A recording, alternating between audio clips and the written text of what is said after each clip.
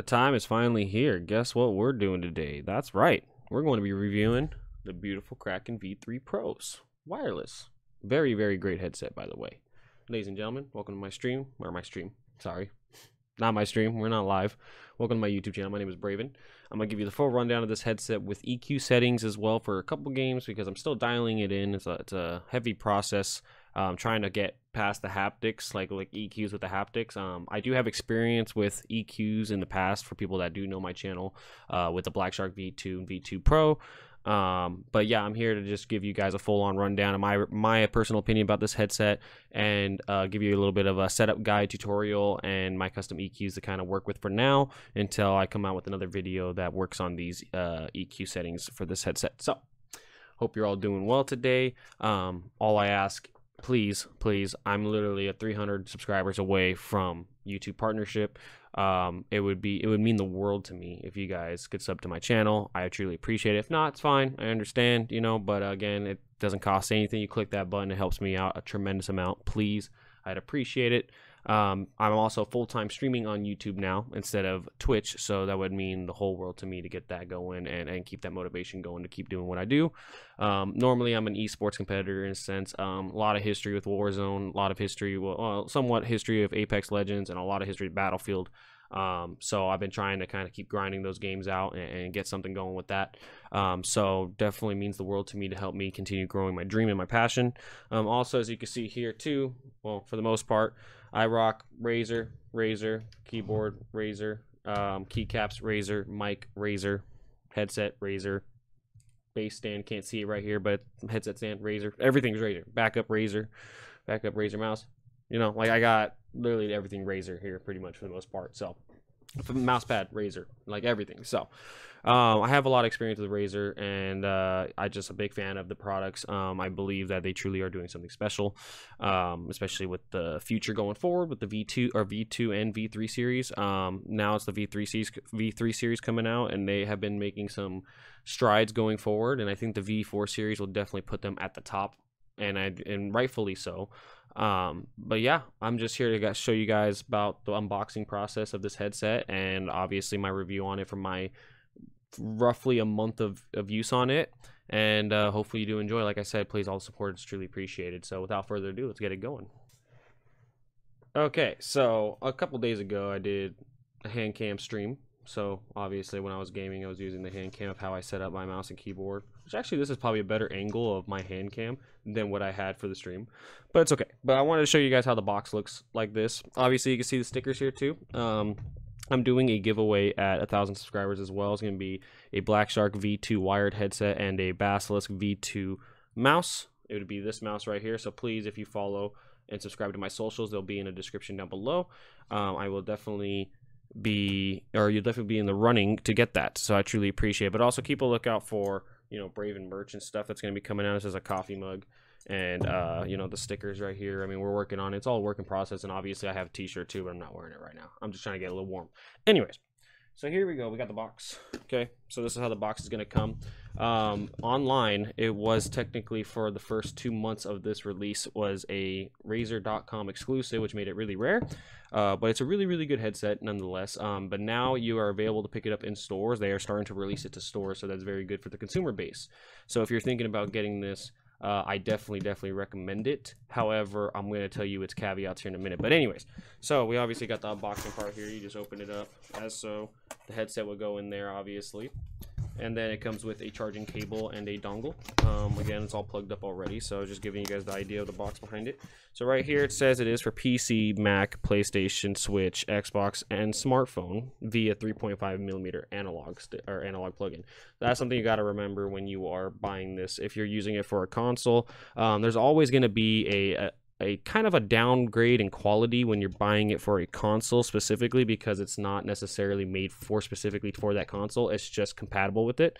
If you're looking for a headset specifically for console use, I would recommend looking up what console headsets they have first, because the way they develop those is with the licensing of those companies that have it, say for example PlayStation and Xbox.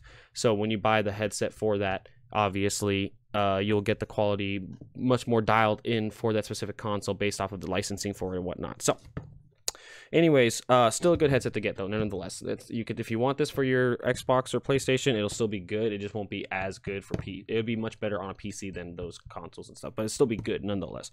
Hyperspeed wireless technology is probably, you know, one of, if not the top tier wireless features in a headset, or in any gear really, through Razer's products. They're top tier in terms of fast response times and everything, and how directly connected you are to your computer for the most part. So that's why this is really highly rated. And then you got the HyperSense technology, which is, this is one of the reasons why I've been trying to push this headset to people of buying this headset, because it actually brings in a different type of, not only immersion factor, but a sense awareness factor to gaming competitively, which is actually really, really cool, especially because of the way these drivers are developed, and which I'm going to get to right now.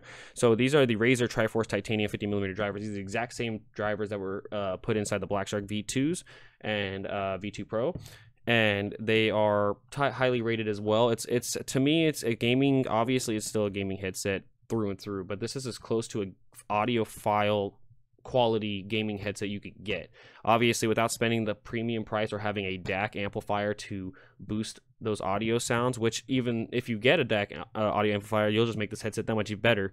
But besides that, you don't need one, obviously. But these Triforce Titanium drivers are really highly rated, and so I do recommend it. So if you don't know what HyperSense is, for someone that's new, HyperSense right here, you can see it's kind of blurred out a little bit. There we go. HyperSense is a vibrating sound inside, or vibrating sensation inside the ear cups. So I'll pull up the headset right now so you can kind of get an idea what I'm talking about here. So when you have this headset put on, they have what they call the HyperSense.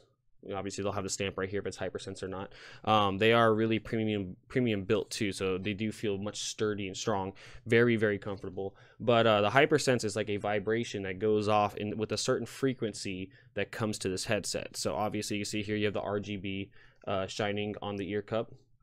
It's kind of hard to pick it up on the camera. There we go. You got the RGB shining on the ear cup.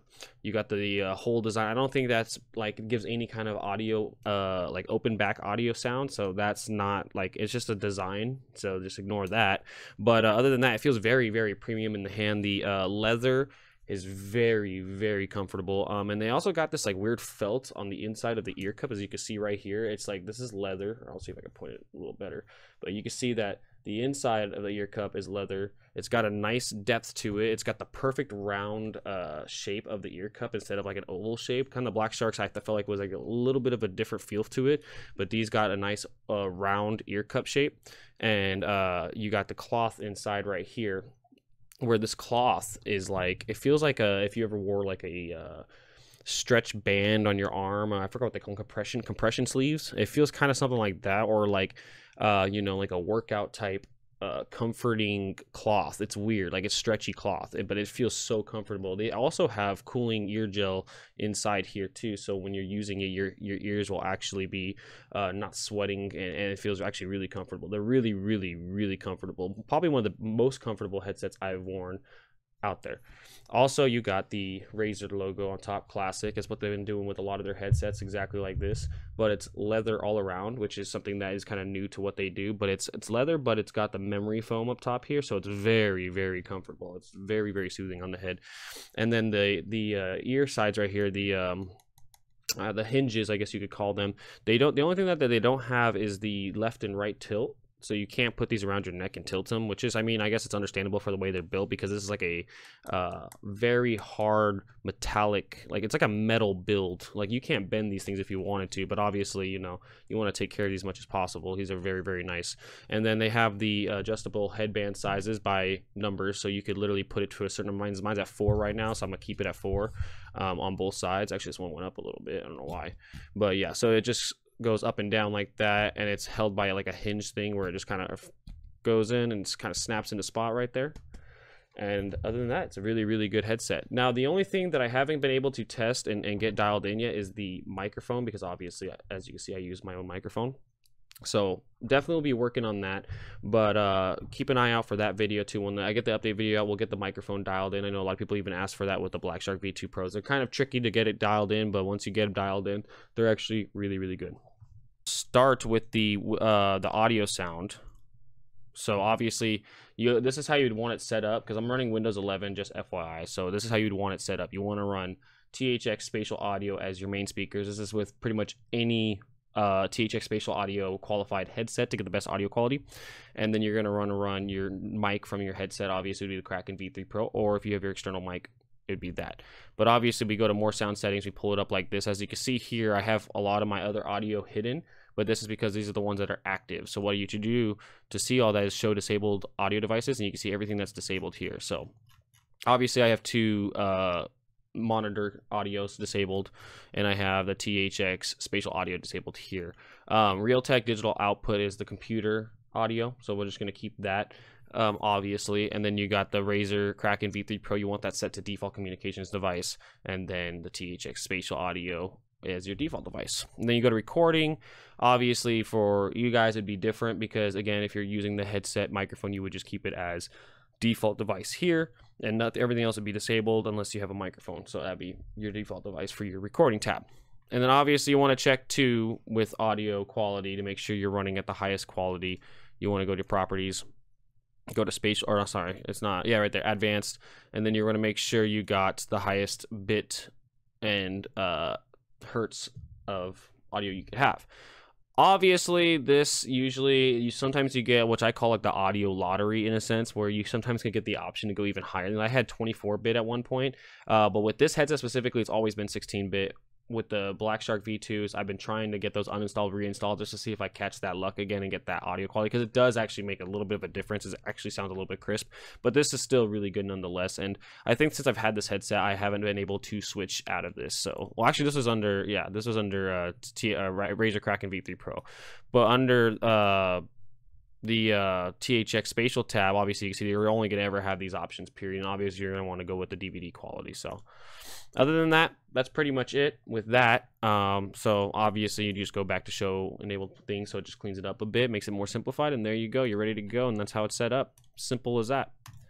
So then now, obviously, we're going to go into the web pages, so that way you guys can kind of do your research on what's going on. So what I wanted to show you is obviously more of the details of the headset. You get into here, as you can see a little bit more of the custom designs off the Razer website and how they're designed in there. Very, very clean aesthetic headset. It doesn't do justice in this picture, honestly. It really doesn't. It looks and feels much more premium and better than the website actually shows. As you can see here, like the band looks kind of cheaper. It doesn't look as, it's not like that cheap. As you can see, you can compare it to the picture there, like obviously I have some wear and tear of the headset resting on my headset stand here, but it's actually much thicker, and it just looks a lot nicer in person. It just looks more premium. It actually fits really, really nice compared to the picture. They do have the left and right audio parts right here, so you can see which headset part goes where. But it should be more common sense than anything, but just in case if you really needed it, it's right there, left and right audio. The frequency response is what I was talking about with the haptic senses. So as you can see here, it says 20 hertz to 20,000 hertz. Now what's different from this HyperSense headset versus the first edition with the Nari Ultimates is that the Nari Ultimates only had one frequency. This goes up in frequency based on audio sounds and cues, in terms of distance, in terms of loudness, in terms of, you know, all that good stuff. You know, it gives you literally, like, if you're shooting your gun right next to you, you're gonna feel that gun right next to you. But if you hear someone shooting in the distance, you'll sometimes feel the direction of not only where it is, because I know with the other headset it was just one loud if you had a certain frequency, it's going off. But this is, if you hear that gunshot in the distance, you're like, and you barely hear it, your ear cup will also vibrate, so you would still get another awareness factor out of it. And that's what kind of throws me into this like big, like how do you say it, like an urge to want to dig into this headset, because it actually gives you a competitive advantage for the most part, and at the same time you could enjoy games with just amazing audio quality, and the haptic feedback just put more of an immersive feel to it. It's actually definitely a cool experience, and by far this has probably been my favorite headset in terms of audio quality and the haptics part of it. But obviously I still got a love for the Black Shark V2. It's really neck and neck right now until I get things more figured out, but at least we'll get you up and running if you do decide to buy or already have it. So sensitivity, we skipped impedance. It's got 1,000 kilohertz, which is good, or sorry, 1 kilohertz, which is good, which is 1,000. 32 ohm, that's really, really good. That's a really good audio quality, and it's always been pretty good with their They're are the most recent drivers in their headsets, which is the Triforce Titanium. They're like really high quality for the most part. Driver size 50 millimeters, and sensitivity is 96. I don't even know how to read that, but I'm not gonna try. The ear cups are oval ear cups, but they actually more like what is it, a cylinder type thing? It's a circular ear cups. It feels more like that compared to the Black Shark V2 Pros. As you can see here, I can pull out the Black Shark V2 Pros and compare the type of cups here. So I pull out the Black Shark V2 Pros, and as you can see, the difference in the cups alone, it makes a massive amount of difference in how you're getting your headset. It is definitely not the same thing in any way, shape, or form. That is more of an oval. This is more of an oval. And this is more, I mean, you could see the oval in there, but when you have the headset on, it feels more like a circular. It is definitely got an oval type shape in terms of the ear cup, but it is majority circular. working on that one. Working on how to word that one. Inner ear cup 62 millimeters, just in case you really need the actual specs of that. It is USB-A wireless, and then 3.5 millimeter analog. Those are the connection types, which that would be the dongle that's sitting right up here. Cable length is not that big. It says 4.27 feet. It definitely feels like I would probably even say maybe 4 foot at the mark, maybe even a little less. The one thing that bugs me, which I'll get to all the things that do bug me about this headset in a little bit, but one of those things that bugs me is obviously the cable length to the headset. That does bug me, but it's still okay. It's manageable, but in other people's instances, it probably won't be. But you might be able to get a extension cable or something if it really bugs you that bad. So the microphone style is detachable, hyper clear, super cardioid. Now the problem that people have with these mics, it's not that it's a bad mic, it's just hard to dial in these mics, and that's because of the super cardioid. It picks up a lot of audio, and it makes a lot of audio sound really muffled or very high pitched.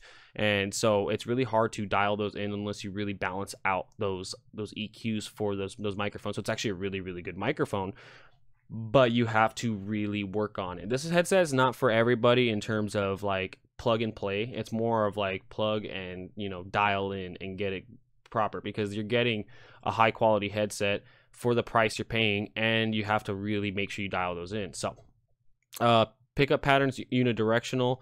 The microphone frequency response 100 hertz to 10,000 or 10,000 hertz.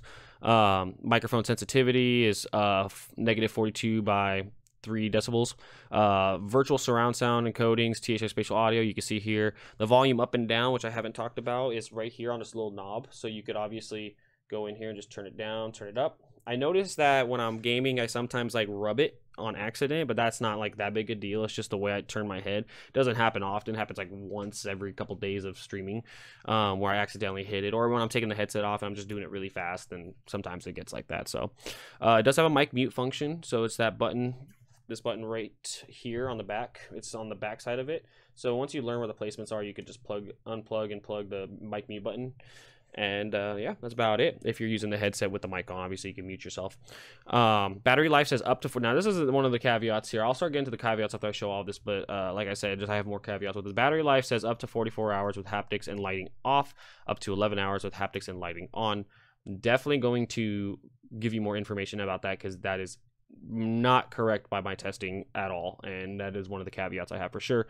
But that's why the charging cable does come in handy a little bit, but at the same time, it does have some caveats too. So obviously lighting has Razer Chroma RGB, and then compatibility right here, I'll say PC, it's wireless and wired. So obviously that's the compatibility with that. PlayStation is wireless and wired. Nintendo Switch is wireless in docked mode and wired.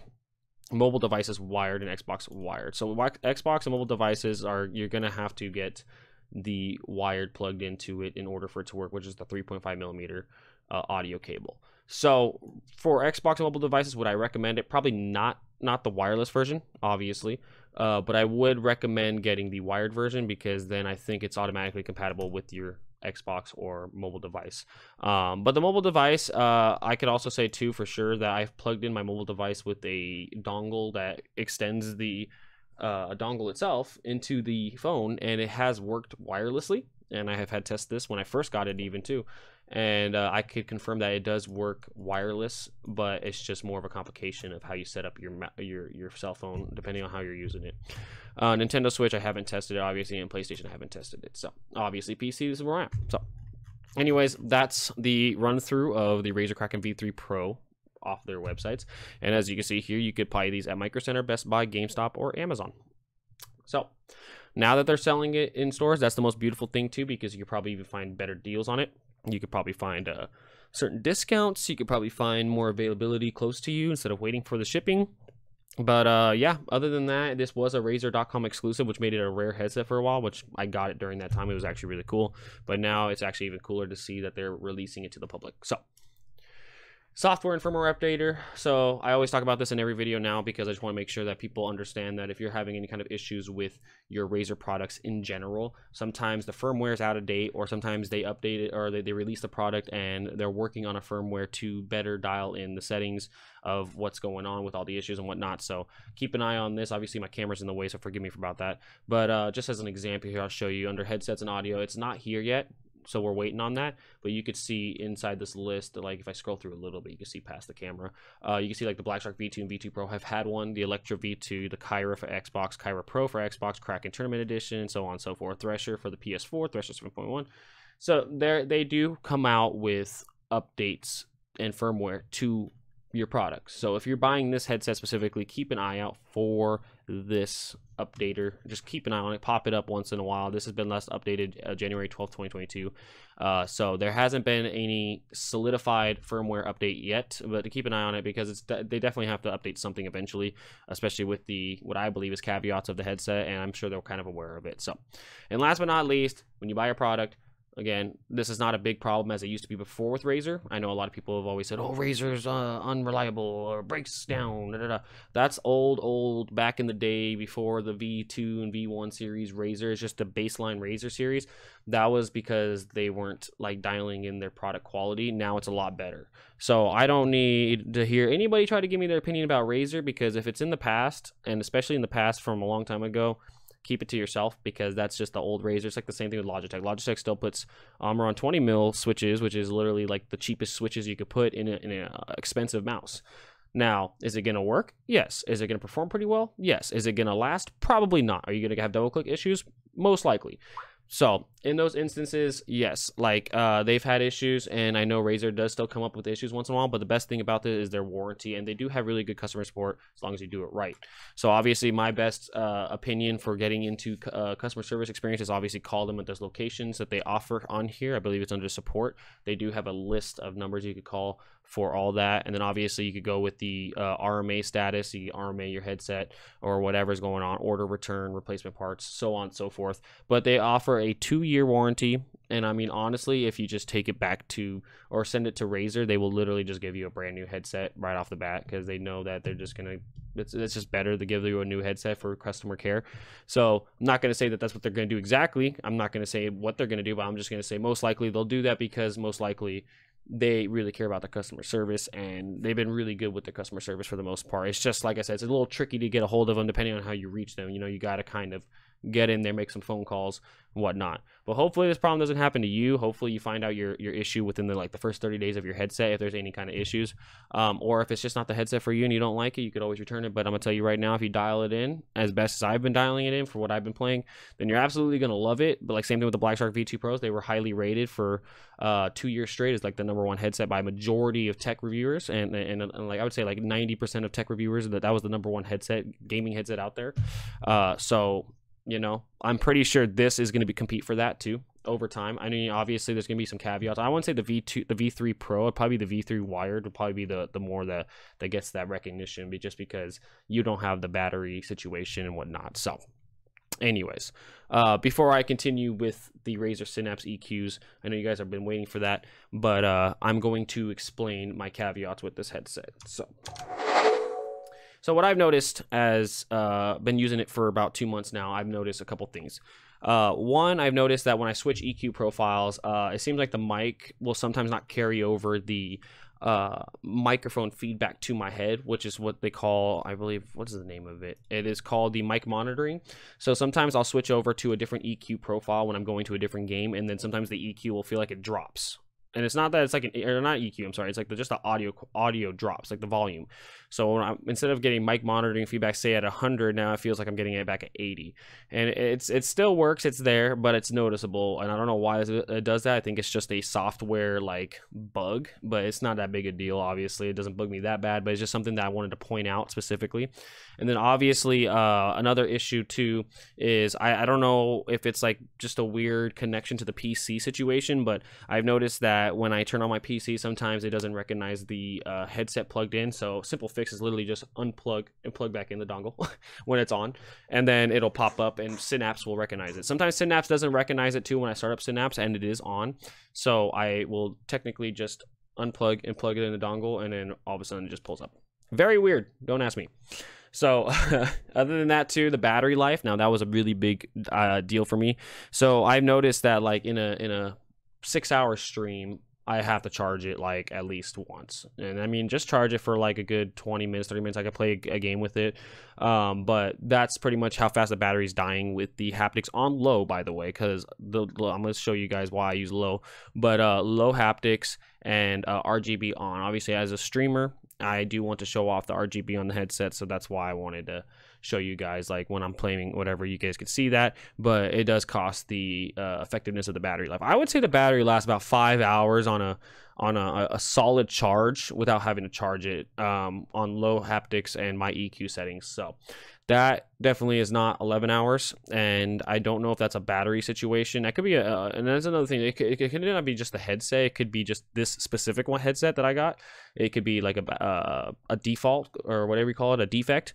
But it's not game breaking. It's not killing. It's fine. It works good still. And if I really want to have longer audio quality, so it's just the hassle of literally plugging in my cable that's right here to my head. If I really wanted that, then I would just obviously charge it up. So now the last caveat I have for sure is going to be having this plugged in turns off your haptics and they won't turn on. So if this is charging while I'm gaming, I do not get my haptics. And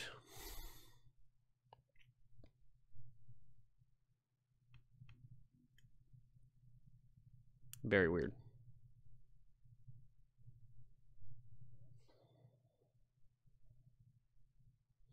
But I don't get my haptics, and I don't know what the reason is behind that. I don't get my haptics. It's just all it is. It's still the same. It feels like having the Black Shark V2s on with audio quality. It still sounds really good. Actually, it sounds a little more compressed, or not compressed, but like just like you can't, like the audio doesn't leak out. So it feels like it's more like your ears are in the audio more because of the headset style. But still very good audio quality. I like it a lot, and even with it plugged in, it's fine. It just takes away the actual part that I was mentioning, which is the immersive haptic senses while you're gaming. So it's a little bit of an annoyance for sure, but is it game breaking or anything like that? No, it's not. Overall audio quality and the experience with this headset is very amazing. And if you, I mean, like I said, if you guys want the high, I know a lot of people like wireless, and I mean, I got this as a gift anyway. So like I said, if you want wireless, I would recommend maybe just turning the shining ear cups off, unless you're like a streamer or recording content and you have a camera. Then obviously that's a personal choice on you. But me as a streamer, obviously I keep the RGB on. I still like the RGB a lot. It looks nice. But it is kind of saddening to have to charge it as much as you have to charge it because of battery life. So that's about it. So we're going to go into Razer Synapse now, and I'm going to show you guys my EQs, and then obviously go from there. So okay, so EQs. Okay, so Apex Legends, starting off with the EQ. Haptics on low, volume 100. Mixer, like all my other videos, like I said, THX Spatial Audio, you want to click it on first, switch it to custom mode. Obviously, you want to use custom mode that you create. So obviously, instead, this headset's weird. It doesn't have a custom mode to just do right off the bat. So as a weird little trick to it, you want to actually put it on music mode or movie mode, because it unlocks all 7 channels in the headsets. And then what you want to do is go to custom mode 1 after it makes the custom mode after you moved it around, because obviously it's going to turn into a custom mode 1 is what I'm getting at. And then you want to set up your whatever your game you're playing on that specific profile to whatever your custom mode is, and then click it back off. And the reason why is because the Synapse software overlaps the Windows setting. Like I was explaining, Windows setting is THX Spatial Audio. It's unlocking the software through Windows. So it's like using Windows Sonic. If you decide to use Windows Sonic, it is just unlocking the software feature of Windows Sonic, which is Windows Surround Sound, to your headset, and it's still going to be this. So technically you could have Windows Sonic THX Spatial combo, and it's just going to sound crazy, but you really only need to have Windows utilizing THX Spatial Audio as the source, and then you just set it up, click it off, so that way it doesn't overpower it, and you get more of a stereo separation, but with the channels. So it's really, really nice. It makes it really, really good quality. Bass boost at 100. Sound normalization for Apex Legends I actually have off, and the reason why, oh, this is another caveat too I didn't get to talk about. I don't know if I've seen a lot of people have this issue. I think it's like a safety feature. I think if the frequencies get too high in a spike, it'll cut the audio out of the headset, like turn it off. So you just have to turn the headset back on. It's very simple. It doesn't damage it or anything, but it's just because the audio may be too sharp in game. I noticed that with sound normalization, that in game for like sniper shots, it was really cutting the audio out only on 2 snipers, and it was the Sentinel and the Kraber. And I noticed that it was very rare with the Kraber, but it happened a lot with the Sentinel. So sound normalization I turned off, and it actually helped with audio being more directional. So my EQs, because of that, which I worked around with this, is 8, 6, 5, 7, 2, 1, 4, 2, 3, and 5.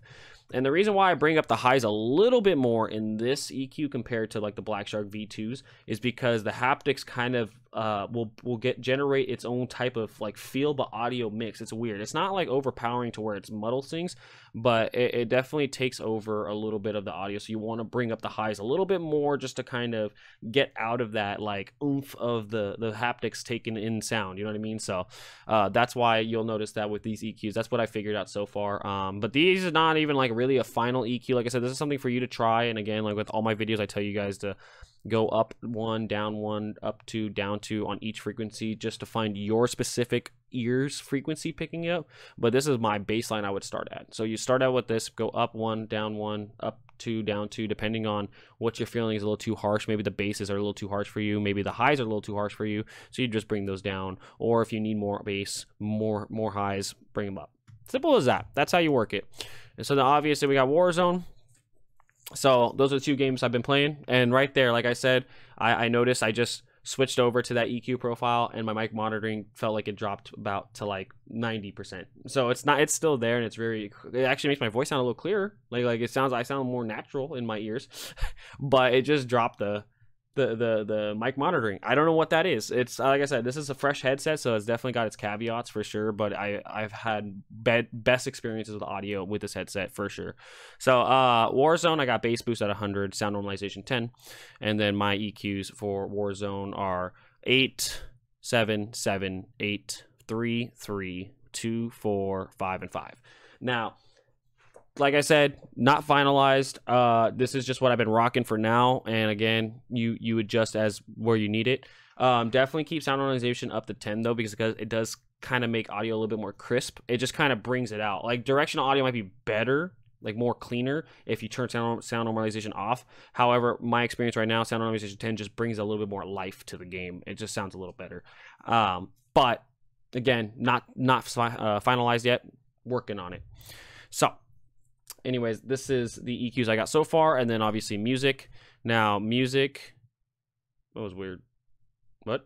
Oh, because my haptics are, I just felt like my haptics going off. So that's another thing too I want to talk about is like when you have haptics on and you're talking, your haptics, especially at high, they will pick up you talking. So instead of, this is just for listening to music. Obviously I have bass boost at 100, sound normalization at 100. But that's how good the haptics are. Even then with you talking and it's feeding back to you, it will literally hear you talking back to it. So it's like recording your frequency of your mouth. It's insane. So sound normalization 100, bass boost 100, and then I got 7, 5, 6, 7, 6, 4, 4, 5, 4, and 5. Now, this is brought to life music more than it's ever had with any headset, so I definitely love it so much. I think I had more of a, I think my EQ, and this is another thing too, you could try my EQs from my Black Shark V2 series, because these are both Triforce titanium drivers. So if you want to test those music EQs with this headset, just remember that the haptics are a part of it. And also wanted to show you too that these haptics are at high for music, because it just gives you the intensity of everything. So that's why I wanted to bring that out. Obviously, if it's too much, you can turn down to medium and it'll still be a great experience. Low just feels like it kind of makes the audio like not feel so impactful, but it's just, again, tested with electronic music, like rave music, and rock music, like heavy metal, you know, stuff like that. So, or hardcore. But yeah, so that's pretty much it. Like I said, my caveats, very simple. It's not too big a deal, but definitely would look into that. Make sure that they get a firmware update out. I'm actually going to be talking to the insider program and letting them know what I think about the headset and what I think they should improve on with the firmware. Hopefully they will go into it and dial it in. Normally they do they'll talk back to me, and they'll give me responses and stuff, so it's cool. Obviously too, with the mic, like I said, I will be getting to this. Same thing with the Black Shark V2 Pros if you guys are there for that. But I also recommend, when I get this updated, I'm getting it updated as soon as possible. Keep an eye out for that. But with the next video update, I'll be updating this with more EQs of games too.